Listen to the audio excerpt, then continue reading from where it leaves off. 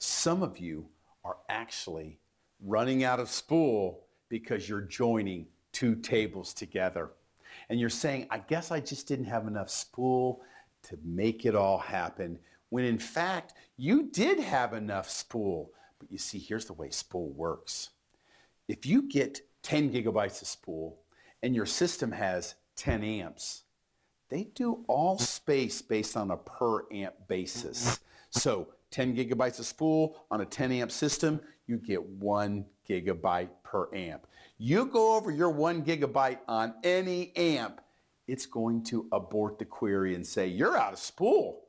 Now, that's a lot of times what's happening in your joins. You're joining two tables on customer number and customer number.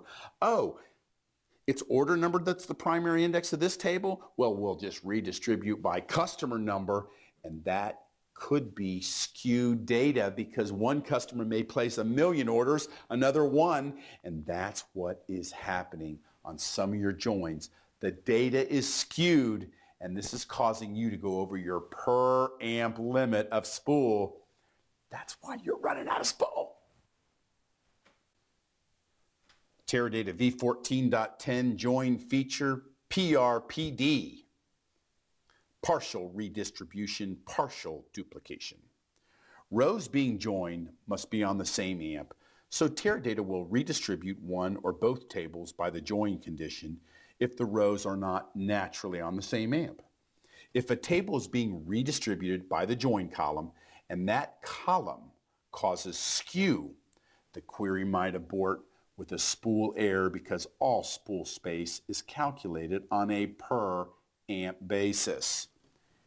Partial redistribution, partial duplication, PRPD, is a new hybrid join strategy for joins that have equality join conditions in the case where one or both of the joining tables are skewed.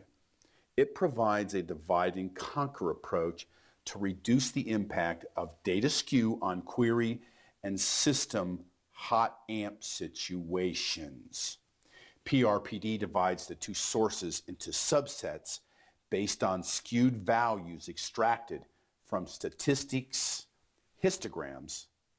It performs several 2 or 3 regular joins between those subsets and combines the join results of the subsets into a common spool. It's a twofold plan. If only one source is skewed, both sources are divided or split into 2 subsets and 2 regular joins are performed. The threefold plan will be if both sources are skewed on different values, both of them are divided or split into 3 subsets and 3 regular joins are performed. Once again, Teradata is finding ways to bring value to customers in an area that can have enormous impact: the joining of 2 tables when data is skewed. This lesson is brought to you by Coffing Data Warehousing. Serving the data warehousing needs of the world for 20 years. Check out coffingdw.com for more information.